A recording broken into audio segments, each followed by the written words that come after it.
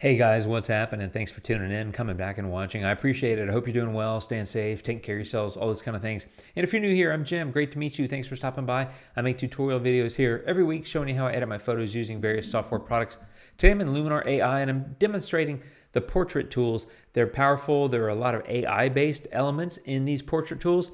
And frankly, they're just kind of fun. And I really think a portrait's kind of in two ways. There's kind of traditional portrait editing and then there's kind of creative portrait editing.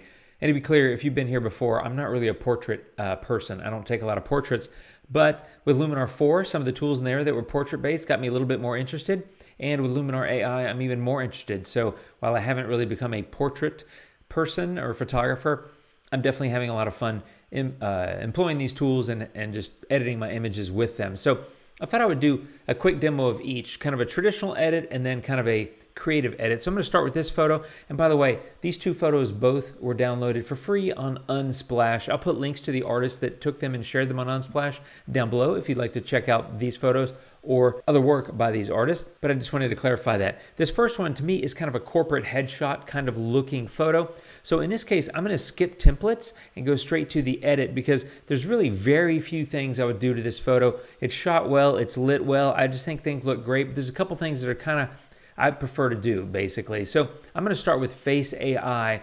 And the first thing I'm going to do is add a tiny bit of face light. And now, you can really light up a face like that. That's not something I want to do. So if you're at 0, I basically use my eye as the judge here. I'm not using a histogram or anything like that. I just like to look at the photo and visually just judge it basically and say, okay, I like this or I don't like it. So everything's pretty light. Again, this is a traditional edit using all the editing tools myself without the implementation of a template. Slim face, really not very much needed here. These are going to be very minor adjustments. Again, well shot, well lit, that sort of thing. Now, with iris, you have the ability, of course, to change the color of the eyes. I'm not going to do this. I am going to add some eye whitening. I like to brighten those up a little bit.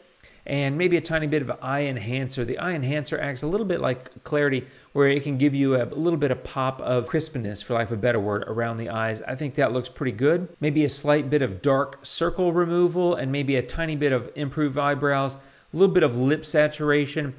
I don't want to do too much, I don't want to overdo that. So I think that looks pretty good. And then in the Skin AI tool, I'm going to do a tiny bit of that, which is kind of like skin smoothing or skin softening. Again, a very little amount, like maybe a 15, but there is some shine on him from the light. So I'm going to pull that shine removal up. I'm going to go all the way to 100 just to see what it looks like. And I actually think that did a really good job there. So let me turn this off, especially the shine. I think the skin smoothing, you're not going to see so much. But there, if you look at like the bridge of his nose and the top of his forehead, you can see that that has been improved significantly. Now, there's countless things you could do from here if you wanted to, but I really think for a straight up kind of traditional portrait edit, if I do a before and after, you're not going to see a massive difference.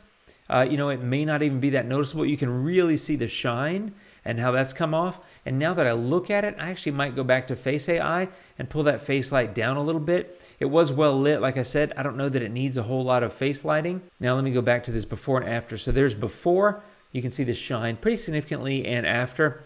Honestly, that's all that I would do. And while these tools, there's quite a few sliders, and they're very powerful, there are a lot of times when you don't really need to do very much. And that's what's so great about these is you can just do a couple of sliders. And if it was shot well and lit well to start with, you've got very little time you're going to spend editing these photos. So I think if you're a portrait photographer, you're going to enjoy these tools because they're powerful and quick. Again, not a lot of time needed. Now I'm going to go get a different photo and I want to do something a little bit more creative to sort of contrast and compare what you can do with the traditional edit like this, which is, again, I call it a corporate headshot. It may not necessarily be that, but it's a standard kind of traditional portrait. Not a lot of creative that I would want to do to this. But on the other hand, the next one is going to be something I want to explore a lot more creative options with. Let's go get that one. So here we go, another photo off of Unsplash. And this young lady, I think it's just an interesting look and an interesting photo, and I want to do a little bit more creative. But this is where I like to use templates. And so I'm going to click on templates.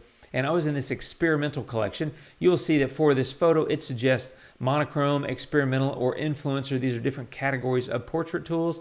You can, by the way, go down and choose any category in any template that you want, even if it's not a portrait-oriented template. It doesn't matter. But I chose experimental, and I really like this cold frame. And as you see, as soon as I apply it, it changes the look of it color-wise and tone-wise, but also it's added a light leak, which I like. It's, to me, giving a little bit of that creative vibe that I'm talking about.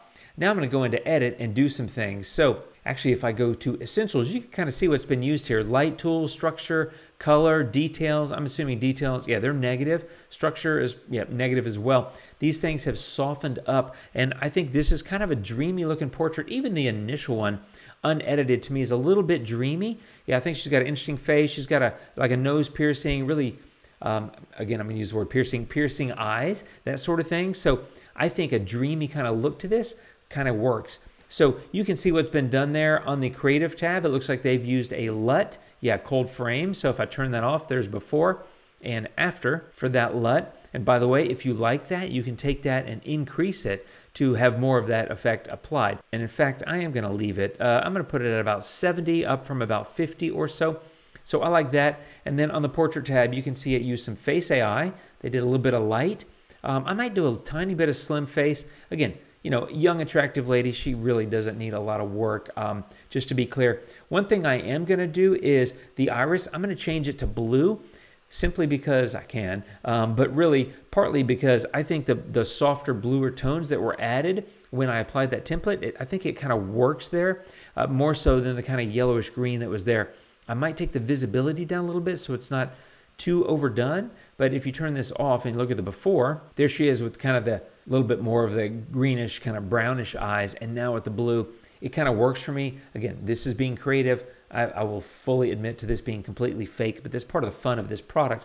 I'm not going to enlarge eyes. I think they look fine. I'm going to add a little bit of whitening. I think that looks good. There's no red eye to worry about. Her eyebrows are plenty fine. Dark circles, really, they don't exist. Lips, I might add a little bit of saturation and redness, a little bit more than was present in the initial template application, and no teeth showing, so I'm going to skip that. And then for skin, let's check this out. Yeah, there's a little bit of skin smoothing. I might add a little bit more because I am going for a little bit more of a dreamy kind of look. The next thing I think I want to do is go back over here and I want to get mystical and see what that looks like. And I'm kind of winging this, to be clear. I'd pre-picked out that template, but otherwise these edits are me just kind of riffing, spitballing, whatever you want to call it, just kind of having fun. There we go. I think that looks pretty good. There's one thing that's bothering me, and that is the overall tone of the image is still a little bit too warm, especially in that bottom section. So I'm going to go into light and see about pulling the temperature a little bit left, create a little bit more blue look. I like that. I think that's helped on her face. But if you look at her neck and the top of her shoulders that are visible, there's way too much yellow. It doesn't really fit for me. So this is where the local masking tool comes in. Now, you'll see there's already something there. That's a texture. That is where the light leak came from. But I'm going to add a basic local mask. And what I want to do is just pull this temperature down. So all I'm doing is looking at the bottom of the photo and trying to get rid of some of that warmth. And I think something like that looks a little bit better. And now I want to go grab a gradient mask, and I'm just going to apply this on the bottom of the photo, just kind of blend it, something about like that. It doesn't have to be perfect, but something like that I think looks a lot better. So if I hit the / key, you can see how the mask is being applied. I'm happy with that. I'm going to hit enter, and if I turn that off, if you look at that bottom portion of the photo, you can see her neck and her upper shoulders a bit more yellowy, kind of warm, and now that I turn this back on, it's a little bit cooler. I could also take the exposure down. I think there's a little bit of highlights there that I might want to pull down. Actually, I'm going to pull that exposure back up a little bit because I don't want to create a big difference between her neck and chin area, and there's already shadow on the right-hand side of the frame, her left side, so I want to be careful about that.